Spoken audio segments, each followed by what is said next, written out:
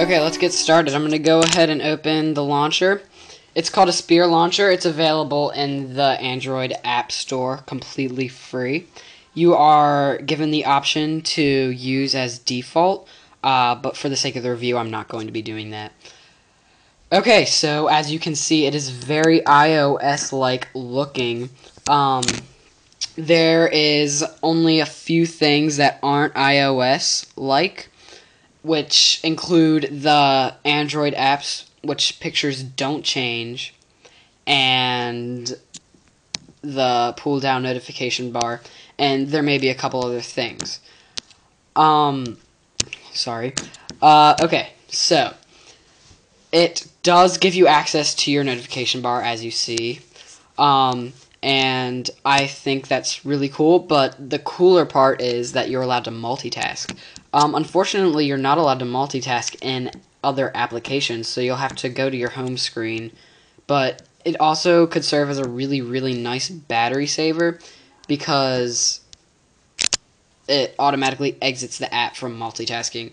But since it's Android, it will keep up the applications that you always use, are set to always be used.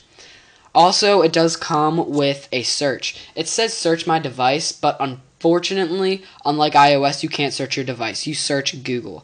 But, you know, there's things you have to give up because they can't completely copy iOS.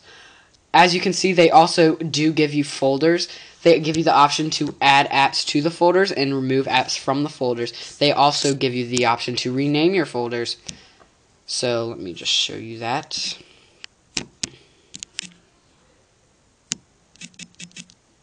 Okay, and now it is renamed ... Okay. Also, you are allowed to change your background. You can change it to whatever you want. You can edit pictures and put them as your background. It's exactly like iOS.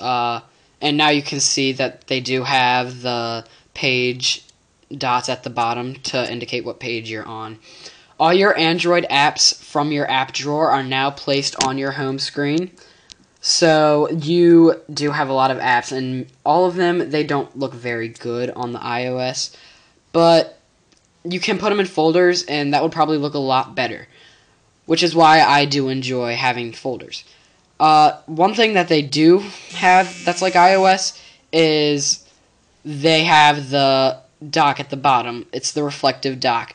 Also, some of their applications do take on the iOS look, but when you go ahead and open them, they have the Android theming.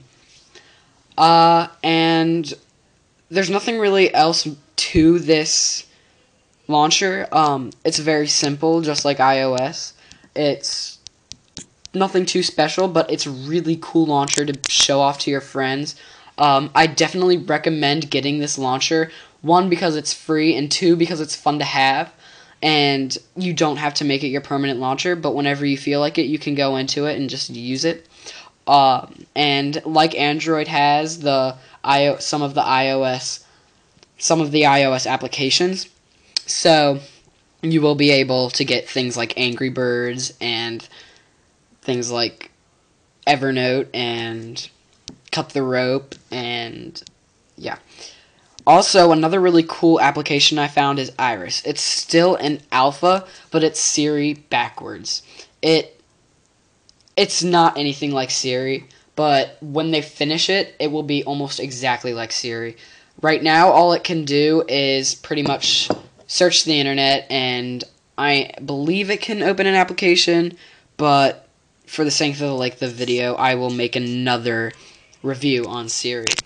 So that about covers the review of this awesome looking iOS launcher for Android.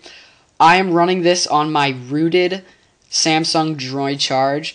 It does not require a root, but I personally recommend having roots because it will run faster. And please comment, rate, subscribe, and if you have any questions on this launcher, do not hesitate to message us, and thank you for watching. One more thing is, please keep on checking our YouTube channel for a contest slash giveaway. Not really a contest. Once we get a certain amount of views on one of our videos, we're going to give away a $15 iTunes gift card.